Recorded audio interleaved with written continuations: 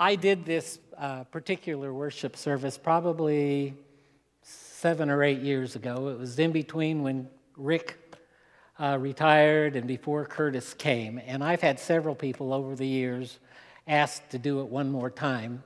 And I've always said, no, I don't want to do it again. But I thought, well, okay, this is my last shot. This is a great story about the love that God has for us. It was written by Dennis Jernigan, who wrote many of the songs that we sing in here, several of them today.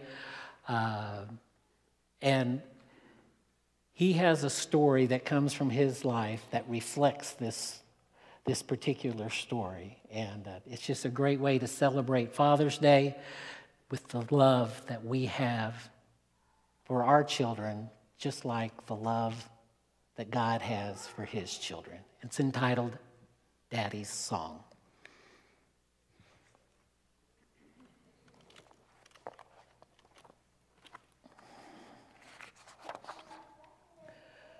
The father very gently cradled his son in his arms. The little boy loved the way his father held him, because he held him a lot. Sometimes the father would sing to him while he held him, and in fact, more often than not, the father would sing the little boy right to sleep. But sometimes the boy would sing back to his father in his own simple way. If you listened very closely, you could hear them sing, for you see, they loved one another very much and loved to sing their love to one another. The father, being a good father, loved his son more than any father had ever loved a child, more than the boy loved him. And the father's song was always sweet and tender, never forceful or harsh. I'll have no other, for I love you only. I'll never forsake you or leave you alone. I love you. Oh, how I love you. I love you. Oh, how I love you.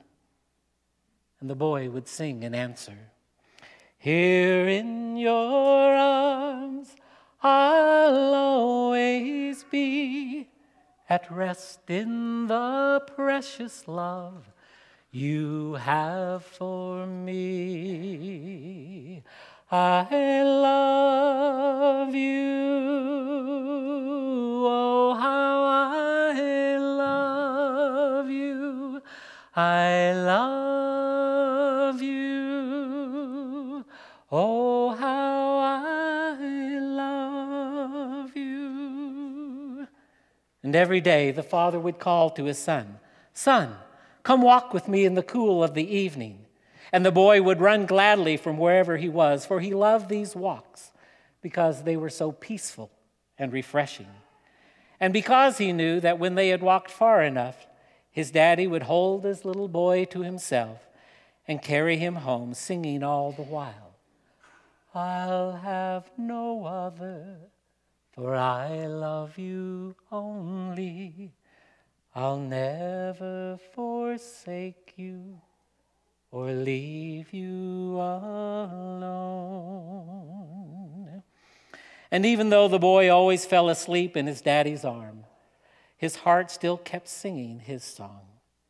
Here in your arms I'll always be, at rest in the precious love you have for me. The father loved to give good gifts to his son. He wanted nothing but the best for him. Not only did he provide for the boy's every need, but he also clothed him in the finest of clothes, a robe of white for every day, and a coat of many colors to fit over his robe for their evening walks together.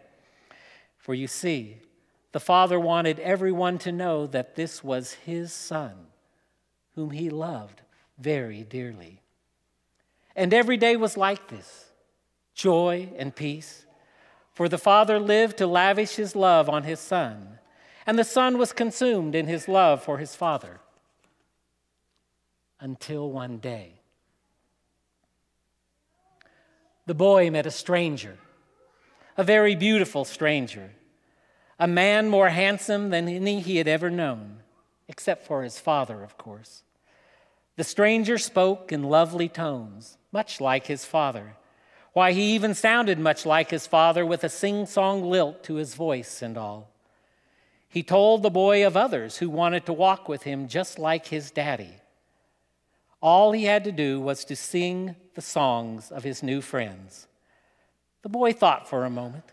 Well, this sounded good to him because if one love was so good, then more loves could only be better. And after all, it was about time he started making some of his own decisions.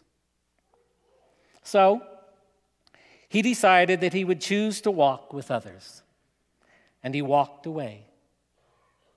And as he did, he heard his father calling in the cool of the evening, "Son, son, come walk with me. Son, I'm here." And he sang for his son, "I'll have no other, for I love you only. I'll never forsake you or leave you alone."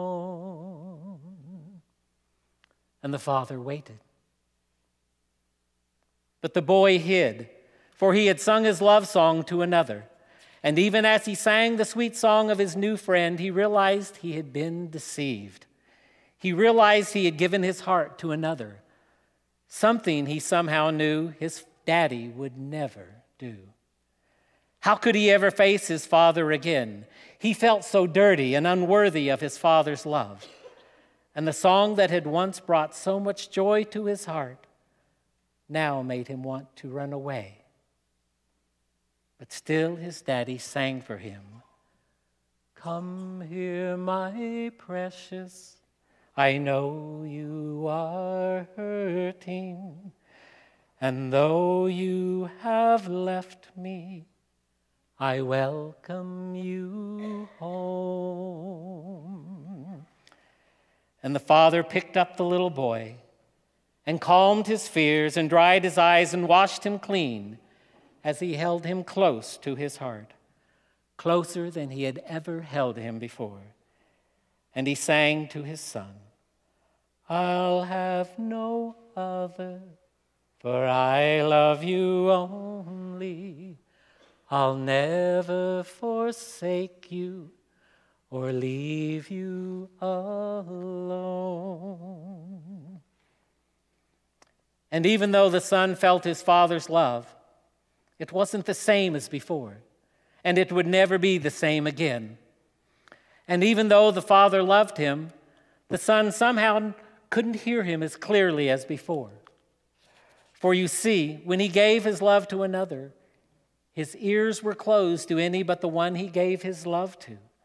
So even though the father loved him more dearly than he did before, the son just couldn't quite hear it or believe it.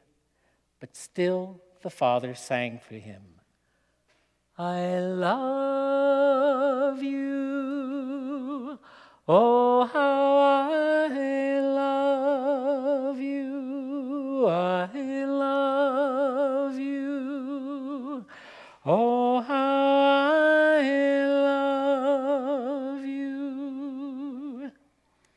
Day after day the father called to his boy, but day after day the boy walked further and further away, and even began giving his love to others again, because he still had an empty place in his heart where once he had loved his father, an empty place that longed to be filled. But since he had found it harder and harder to hear his father's voice, he began listening to the voice of the stranger again, and would even sing his love back to any stranger who would listen. For you see, he was still a little boy in need. Little boys need their daddy. And if they don't come when their daddy calls, they become hopelessly lost.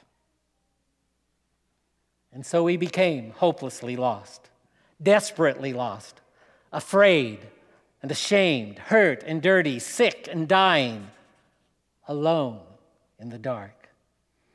Every one of those other voices he gave his love to, every one of them, one by one, stopped singing back to him.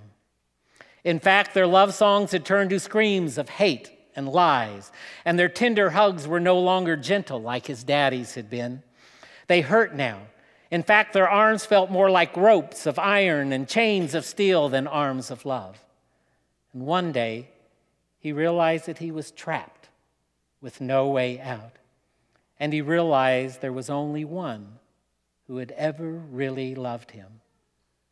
And that was his daddy. If only he were here. And he cried, "Daddy, so dear, I'm all alone. I am afraid and I want to come home." And he waited. And he waited. How could his father ever love him after what he had done? Then his ears heard an old familiar tune and an old familiar voice, and his heart felt an old familiar warmth as his daddy picked him up and held the boy in his arms in an old familiar embrace. And his daddy sang, "I love you, oh how I love you, I love you, oh how I love you." And his daddy held him close. And as he held the boy, he did a strange thing. He began to take off the chains and ropes, one by one, humming his love to the boy all the while. He unraveled all the fears the boy had ever known. He untied the knots of despair and hopelessness, every one of them. He even cut away the hurt and pain the boy had inflicted on others, along with every harsh word, vile thought, or bitter deed he had ever done. And he broke off the hardness of his heart that had been built up by the boy's own doubt and pride. And he dried every tear and took away the boy's own deep pain and rejection as he washed away the dirt and filth his son had been clothed with for so many years now. And then the father did even a stranger thing. He placed all of these things upon himself, even the punishment the boy deserved as a consequence of his own failures. The boy was overcome with peace and joy, but this soon turned to grief when he realized what he had done to his daddy. For you see, the weight of all those things which had so burdened the boy had broken the heart of the father. For the father loved his son so much that he was willing to die for his child. And while the weight of sin choked the life out of him, the father still managed to sing the song with his dying breath. "I'll have no other, for I love you only. I'll never forsake you or leave you alone."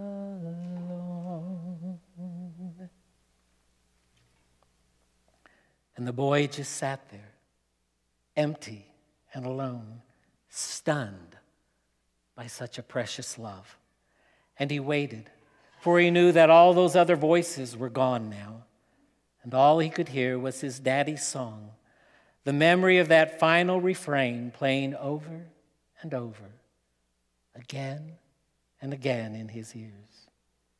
And after a while he slept, the soundest sleep he had known since the last time he had walked in the cool of the evening with his father. As he slept, something wonderful began to take place. He began to hear the song his daddy used to sing to him. After a while, he even thought he could see his daddy's face. and he was almost sure he could feel his father gently place the special robe of white upon him, and over this the coat of all those wonderful colors which had been a sign of his daddy's deep love for him. And then he felt a warmth so great it could only be the arms of his precious father holding him close. And then the boy realized the truth. His daddy was here, and he was alive, and this was no dream, even though he was at complete rest.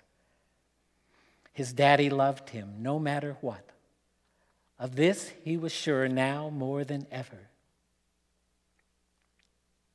The little boy held his daddy close because he knew there was nothing that could ever separate him from his father's love, ever again.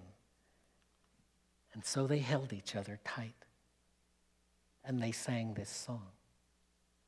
I'll have no other, for I love you only.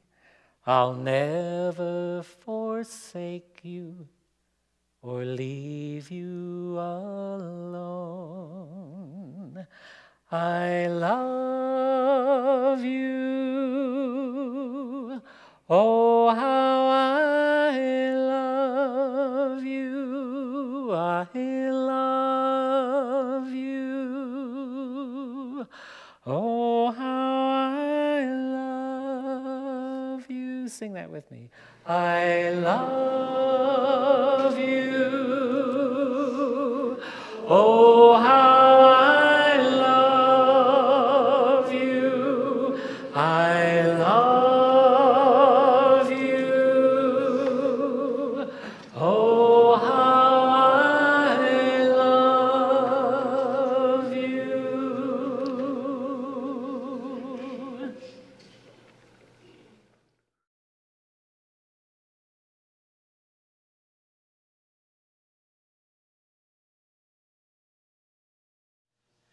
Let's go to God in prayer.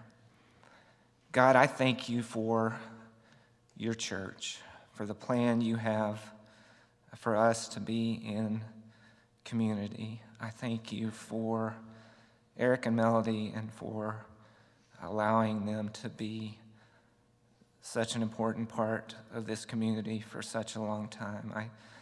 I thank you that it's through this community, as I've just read, that you plan and help us to understand the deepness of your love. I thank you for all the ways throughout the years that Eric and Melody have helped us to understand that love, both in words and in song and in action.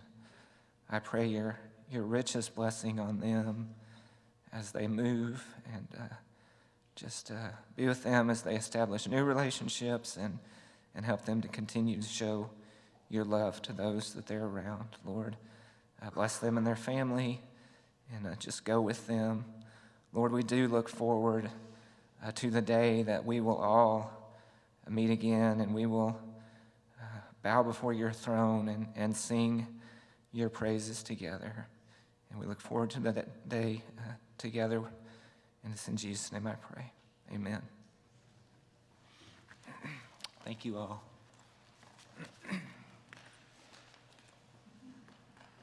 You're dismissed.